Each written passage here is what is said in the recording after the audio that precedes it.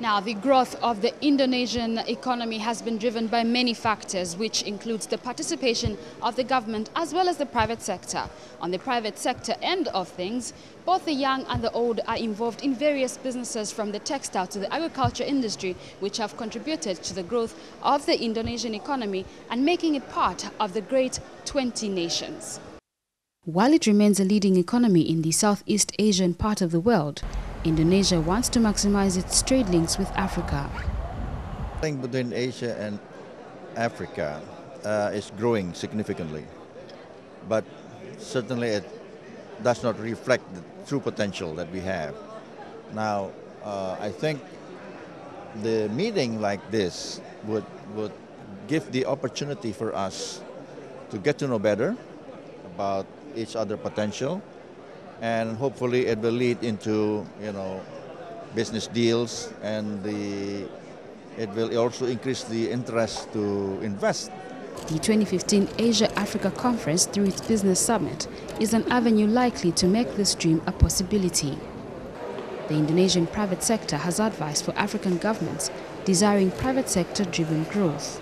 Looking at the potential growth and also the population in Africa, the government of African countries should be more open to the new investors with the supporting regulation and also providing infrastructure. This is the key.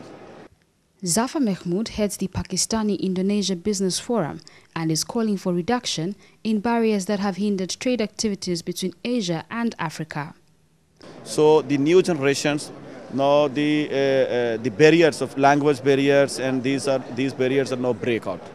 So after broken these barriers, now I hope that in next 5 to 10 years, the volume of trade will increase rapidly, and it's based on mutual interest as well. Zambia, through Commerce Deputy Minister Mao Sampa, was part of this year's conference. He feels that partnerships with countries like Indonesia will be beneficial for Zambia's quest to increase trade with the Asian nations. The biggest trade partner of Africa is China, which is very far, and yet there are countries which are closer in Europe. But now time is not a factor. There's ICT, there's instant trading. So indeed, the future growth of Africa and Zambia is much reliant on Asian countries. Realization of Asia-Africa Partnership for Progress and Prosperity was the theme for the business segment of the Asian-African Conference. The actualization of this theme is not only left for time to tell, but the willpower to accomplish the conference objectives. Pennipher Nyirenda, ZNBC News, Jakarta, Indonesia.